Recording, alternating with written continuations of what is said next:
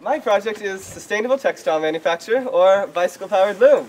So to start with, I think a quick explanation of what a loom is would probably be good. A loom is a device used for interlacing two sets of yarns, called the warp yarn and the weft yarn.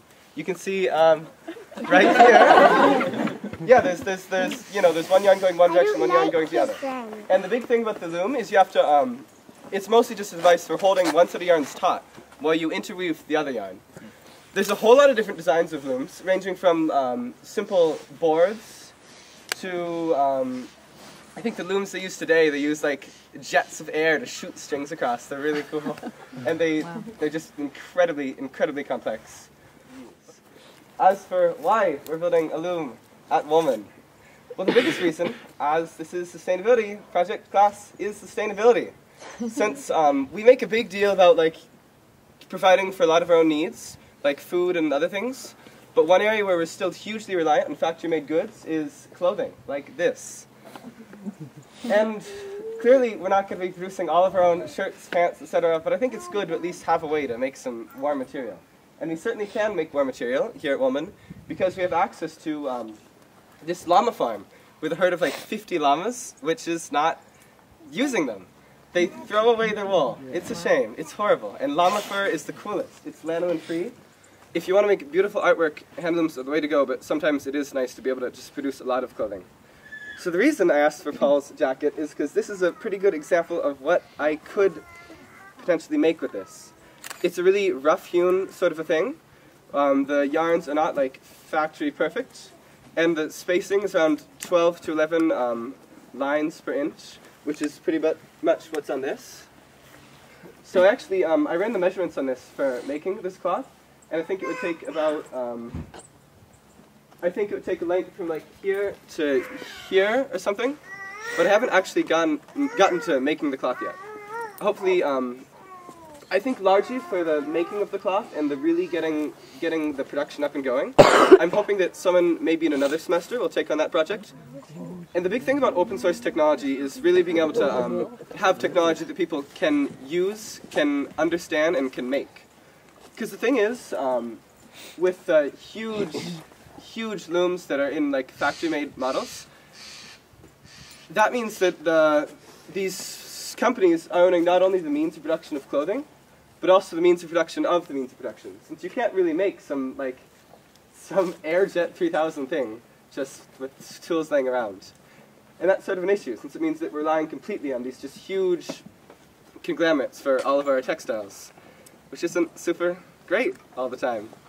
This part, and this part are from a loom that we had here. I think actually, if you were someone else trying to make this, you probably could track down some parts like this, or I think I might release plans for how to make your own. So a big part of this is, I'm hoping, not yet, I'd like to clean up the design a little bit more, but eventually I'd like to release the plans. So it's really something that anyone who has some, I guess, some woodworking experience and some time and some, yeah, just tools and equipment can make their own loom, which is wonderful. Mechanical looms in design are actually really, really similar to hand looms. There's three main motions. There's the, so I think, yeah, so these are right here. These are called the warp yarns. And the ones that go across are the weft. So the first motion is raising and lowering these yarns. And that's why you have these two things. These are called heddles, and they have heeled frames actually, and the little things inside are heddles. And the yarns go, one will go through this one, one will go through this one, one will go through this one, one will go through this one. So that as these raise and lower, it raises and lowers every other string, and it creates a space in between them. Right now I have it hooked up to the bicycle. It's not easier to use if I don't. But anyway, so yeah, you can see these raising and lowering. It creates this little space for the yarn to be passed through. The second motion is sending the weft yarn, I remember it because it goes from weft to white, through the space. And what does that is called a shuttle. And the shuttle, well, I think I should explain shuttles probably. Right here I have 3 shuttles. This is a shuttle for a traditional hand loom. And what you do with this is you pass it from side to side with your hands. So you'd pass it, pedal, pass it, pedal, pass it, pedal. I think I'll pass this around. And then what you have here are 2 shuttles that I made for the mechanical loom. This one, it was sort of a first attempt using a lot closer to that design. It has a little spool inside that you'd fill a thread, and it would spin as you go across. So I'm supposed to not get too much into the design because I could talk forever. But this just, in passing it across, this just spins too fast. It doesn't work super well. So I made the second one, which works much better. And the yarn on this one is drawn directly off of this. So it's a much more continuous operation, and it's fed through this little head thing. I don't have, oh yeah, also I probably should explain, this is the equipment that we have for making the first two steps of processing wool. That's another thing that I can talk about for a long time, but I will not right now. If you have questions, definitely come up and ask me later. But anyway, this is something that I spun. It's not super good, but it is, it can demonstrate just how this feeding mechanism works. You just go through here, pull it to the side, and then there's a little U-turn inside, so you can just pull it through. But it'll pass straight through the other side. And then these things will go down, and, let's see, and it'll trap the yarn in between them. So with each successive raising and lowering, the newly laid string is trapped, and then it's ready for the other one.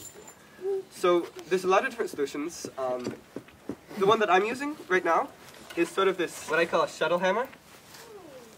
And that sort of just sends it across this little arrangement here. So these things you depress.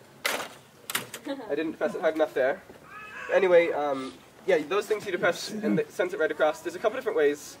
I think, as I said, all the big production models now use jets of air or water to send it flying across. One actually has like a whole lot of shuttles, and they use it like it's like a projectile system. Like it'll shoot one across, and then it'll be carried to the side, and it'll just keep shooting one after another across. There's some really bizarre designs out there. But anyway, I'm using a fairly simple, just, yeah. So this is the one bit that it really differs substantially from hand loom. The other two motions, this and this, are really easy to make just with pistons. You can see right here.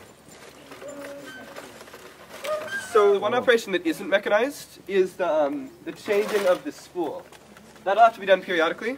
There's this little thing that comes out. I'm going to make like several of these, probably like 10 or so, and you can just have a basket of them pre-wound. And for winding, I think there's a whole bunch of ways you can do that. I think some people make an attachment for like an egg beater to just wind them real quickly. So the one thing that the person will have to do aside from pedaling is change these, which will have to be done I think every like 2 or 3 minutes. But other than that, yeah, mechanized. Also, yeah, bicycle power, big thing. I know bicycle power gets like, often when anything's bicycle power is like the big word around it, but honestly, bicycle power is the easiest part of this. Anything, I mean, bicycle power is just, in an application like this, where you just have a really small machine that you're okay with just using manpower, bicycle power just is the only way that makes sense. It would be a pain to hook up a motor. We don't really have like water near here, running water. So yeah, bicycle power, big deal. This goes to bike. That would be Jacob cutting me out.